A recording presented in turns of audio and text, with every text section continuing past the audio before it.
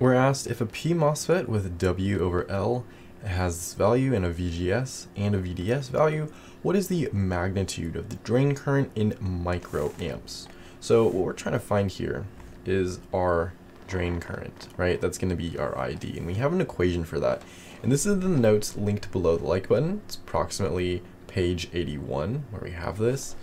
And so that means our units, microamps, is going to be 10 to the negative 6. This is equal to like 1 micro A right here. And it should be a 10 like that. So now let's start looking at the problem.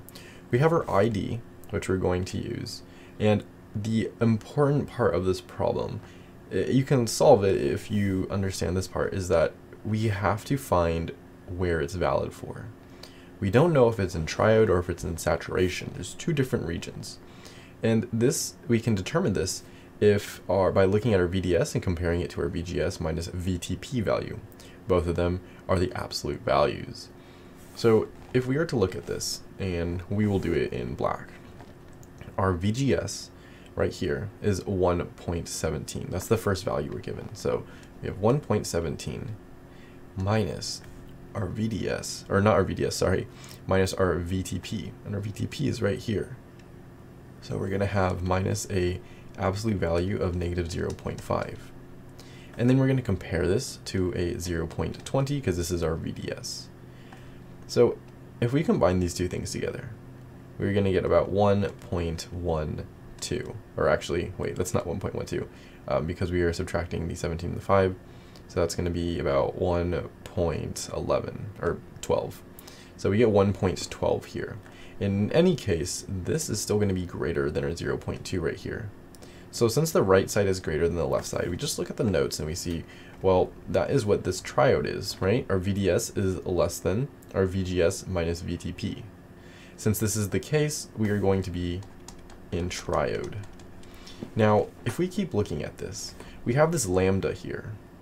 And if we had a lambda value, we would need to actually scroll down and use a different set of notes. And it's basically the same thing, it's just more accurate for when we have our lambda value. And it's going to look like this. It's for PMOS FETs in saturation, we are going to have our equation look like this. However, we don't have it in saturation because the lambda is equal to 0. We could still use this equation if we wanted to. We could just see that the lambda would 0 everything out and we just multiply by 1. So it's kind of useless to do so. So instead, we're going to scroll back up into the equation that we know is going to work for us perfectly, and it is this one. So let's use our triode equation. When we're plugging in our values, we just got to be careful. Our ID is equal to our K prime of P. In this instance, we are going to have a 40 times 10 to the negative 6 for our microamps. And in fact, we could just omit the 10 to the negative 6 because we are going to want that as our units anyways. So we could just have a 40 right here.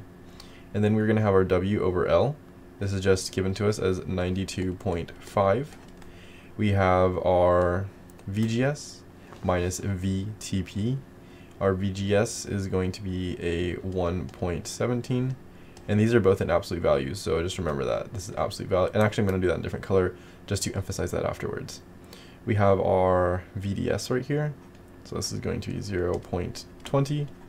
And then this is being multiplied by a VDS as well. Oh wait, that should be VTP.